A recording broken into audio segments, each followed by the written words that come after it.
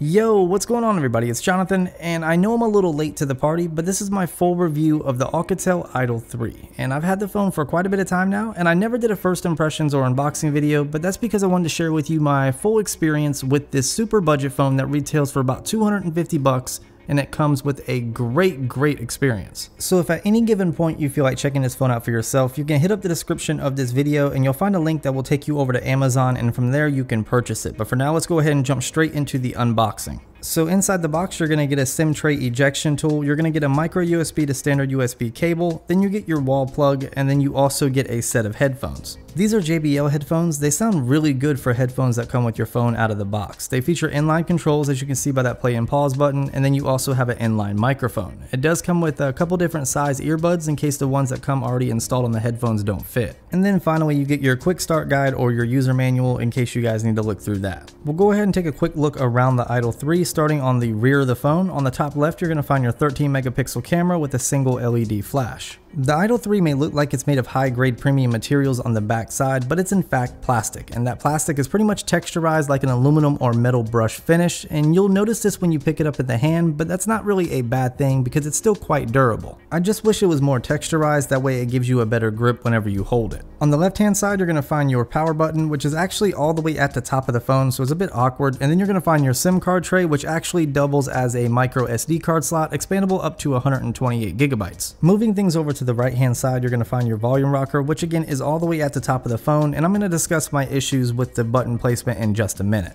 On the bottom of the Idol 3, you're going to find your micro USB port as well as a microphone. Now the micro USB port is shifted all the way over to the right side, so if you have any docks, this may not work with some of your docks. On the top of the phone, you're going to find your 3.5mm headphone jack as well as another microphone. Now just like the faux metal design on the back of the Idol 3, the sides are actually like a faux chrome design, so don't let the looks fool you, but that's not really a bad thing because I haven't experienced any chipping or scratching, something that I did with the chamfered edges on the iPhone. On the front side, you're going to find dual stereo speakers. You're going to find one at the bottom, and then going up to the top, you're going to find another one, as well as your dedicated sensors, your LED notification light, and then your 8 megapixel front facing camera. The Idol 3 may not be made of the most premium materials out there, but it still feels really good in the hand, and this thing is really light. It threw me off when I took it out of the box, but the button placement is just horrible. I hate how far up the buttons are. They're not really centered, and having the power button on the left hand side just kind of drove me crazy. But the form factor overall is awesome. They did a great job at fitting that size of the display in this phone with front-facing speakers and making it manageable with one hand still. The Idol 3 features a 5.5-inch 1080p IPS display with a PPI of 401, a screen-to-body ratio of roughly about 72%, and it features Dragon Trail instead of Gorilla Glass for protection. And honestly, I'd be lying if I said this wasn't one of the best 1080p displays I have seen on a smartphone to date, especially a smartphone in this price range. Viewing angles are awesome, the display is super sharp, and it actually has great color reproduction. Even outdoor visibility is still really good, but the display is a bit glossy, so you might have to crank up your brightness depending on how bright it is outside. Now when you're looking at your display, you might notice that the icons or the text might appear like it's sitting on top, and that's because it's a laminated display and it gives off this floating effect. And as you can see, it doesn't sit flush with the casing of the phone, it kind of sticks out a little bit. In terms of software, the Idol 3 is running the One Touch launcher, which is a slightly skinned version of Android 5.02, and luckily it's not too bad. Some of the icons aren't really the best looking, and some of the features I really don't use, but it's really not that bad overall. For instance, you have app shortcuts on your lock screen for your calculator, your contacts, your music, even to take a selfie, or even a QR code reader. But honestly, I really didn't use any of these, but if these are the type of features that you use, you won't be disappointed. They're very fluid and responsive, or if you're like me, you can go into settings and just disable them.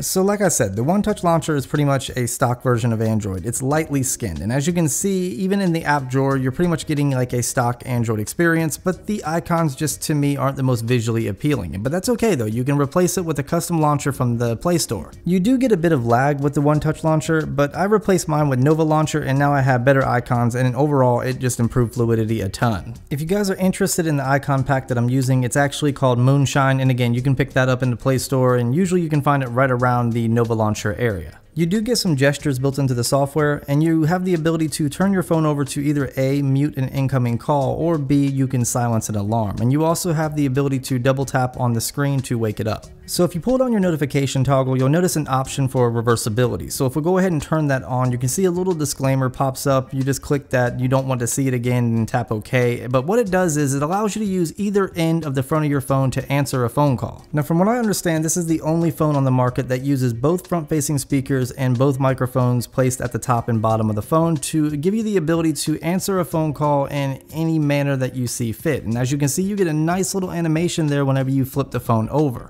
Another really cool option is found in the lock screen security area, and it's called ID. And what it does is it allows you to use your iPrint to unlock your phone. So similar to a fingerprint, but it detects the portions around your eye and of course your retina itself to unlock the phone. During the setup process, you'll actually be looking in that little box that I just showed you, and then a dot will go all the way around that box, and then you just track your eyes to that dot. And once you're done, you're pretty much all set up. And as long as you're in the same kind of lighting, all you'll have to do is just look at the front-facing camera and your phone will unlock. But if you're not in the same kind of lighting, you'll be forced to track that dot again. It's not the most accurate, and it's definitely not the fastest way to unlock your phone, but it's still a pretty cool feature. You also get the JBL audio equalizer, but that only works when you have the headphones plugged in, and overall the software experience has been great, especially after a custom launcher. To power all this software, you're looking at the octa-core 64-bit Snapdragon 615, you have 2GB of RAM, and then you have the Adreno 405 for graphics. And most importantly, you do have NFC with this phone, so you'll be able to use Android Pay in the future once it's updated. Now as far as gaming goes, gaming has actually been really good. As you can see here, the Walking Dead game is playing. It's not really the most high intense graphic game, but I experienced no stutters at all. I played a few other games such as a fishing game, I also played a racing game, even Mortal Kombat X, and really none of them gave me too many issues. Mortal Kombat X did lose some frame rates, and that's to be expected because the GPU isn't super powerful. But for most of your games that you're playing on your phone, you should be just fine, especially for day-to-day tasks, whether you're browsing the web, texting, calling, whatever it is you're doing, you'll be just fine doing it. You're not going to notice any stutters or hiccups or any problems with performance. The back of the phone does get warm when you're doing intensive gameplay or even downloading a lot of apps, but I didn't find it overbearing, and it's definitely not hot by any means. It's just slightly warm to the touch. So to power all this, the Idol 3 is pushing a 2,910 mAh battery, and I found the results to be more than stellar. And honestly, I'm getting anywhere between 3.5 to 4.5 hours of on-screen time, and that's not bad considering the price of this phone. Now, it's not going to give you 3rd gen Moto G kind of battery, but to me, the 1080p display on this phone is beautiful, and it's going to give you enough battery life, plus standby time is not bad. The 13 megapixel camera found on the Idol 3 is capable of giving you some beautiful photos, and the software is actually very simplistic as well, but I got mixed results with mine. Some were overexposed, some were underexposed, but instead of just talking about it, I'm just going to go ahead and show you some sample photos.